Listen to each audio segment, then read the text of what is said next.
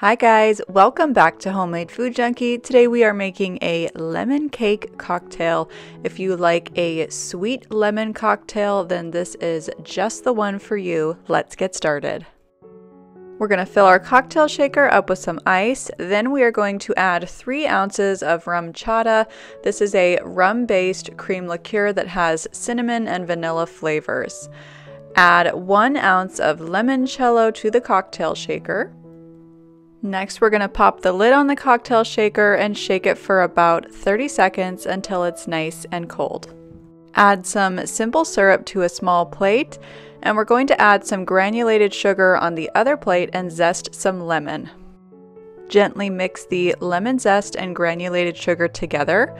We're going to use a chilled martini glass, rub it around in the simple syrup first, and then gently rub it in the lemon and sugar mixture to create that nice rim. We're going to garnish this with a slice of fresh lemon and then fill that delicious cocktail up in that martini glass. And that's it. That is the lemon cake cocktail. Let us know if you try it down below. We would love to know how it turned out for you. Otherwise, please like and subscribe, and we will see you next time at Homemade Food Junkie. Bye-bye.